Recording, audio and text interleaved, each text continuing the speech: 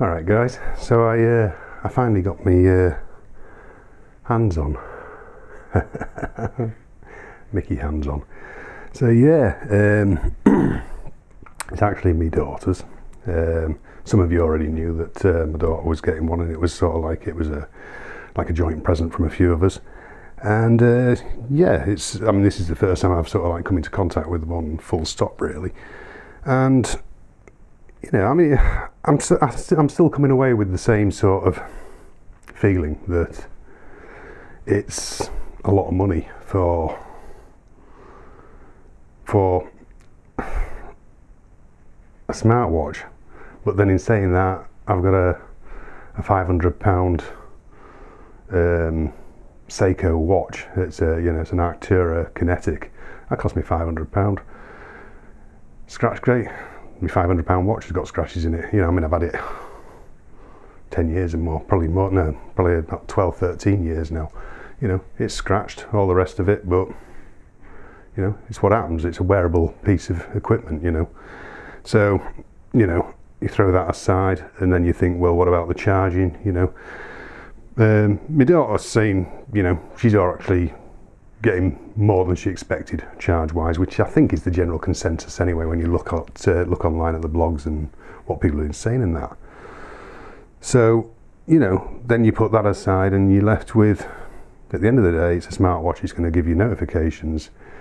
It's going to track your sports fitness, and you know, it's going to tell you, you know, that sort of thing. It's just, you know, I'm impressed with it. Don't get me wrong. You know, I mean, let's get myself to the, you know, I mean, it's got some really nice sort of. I mean, she hasn't put a great deal on it yet, but you know, all this business of being able to sort of move things around, and I don't know, it just feels nice.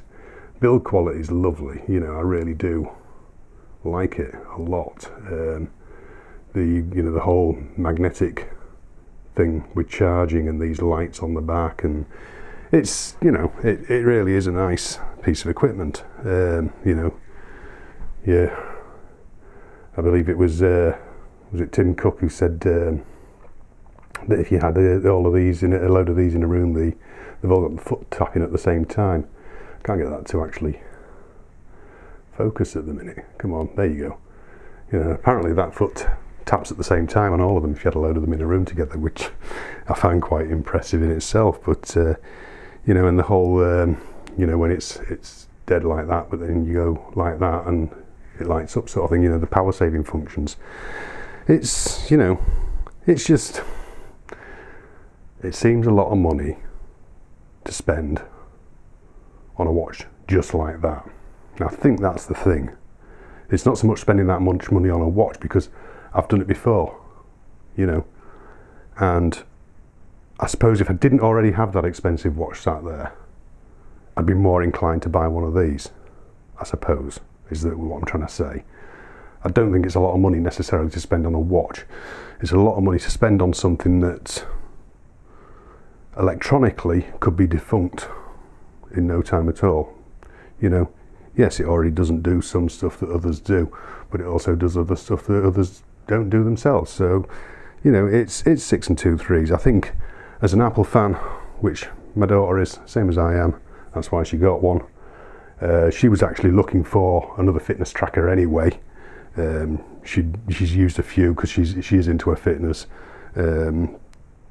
So from that point of view, you know, it's I think she made a fair purchase really. You know, like I say, she was looking for another fitness tracker. You know, she's already been doing some of her activity stuff on here. You know, you can see that I think she's been done a workout or a walk or something or other, or I think she's been on a run actually, or something or other like that. So, but yeah, you know, it's yeah, that's her. There we go, active calories and total steps and what have you. So, you know, I mean, I probably wouldn't use that part of it so much myself. I just don't see me doing it. I really don't. But you know, it's like I say, it's going to be horses for courses. You'll either get yourself one of these to go with along with all the rest of your Apple kit, or you won't. That's the way I see it. But no, I really like it. So, you know, I'm not going to buy one this time round. I'm pretty certain of that.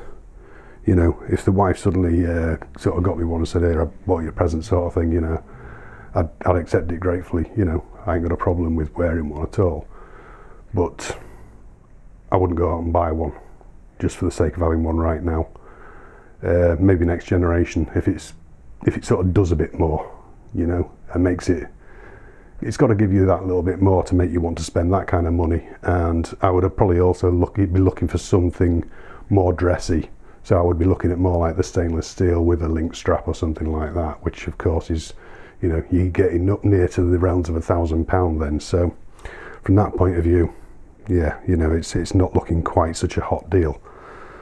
But yeah, I mean, leave your comments underneath, guys. I mean, I know, you know, it's an issue of pretty big debate at the minute, the Apple Watch. So yeah, I'd like to see some comments underneath. You know, tell me what you think. And you, Robert Cooper, I already know what you think. So yeah, leave your comments underneath, guys, and I'll catch you in the next video. Okay, cheers, guys. See ya.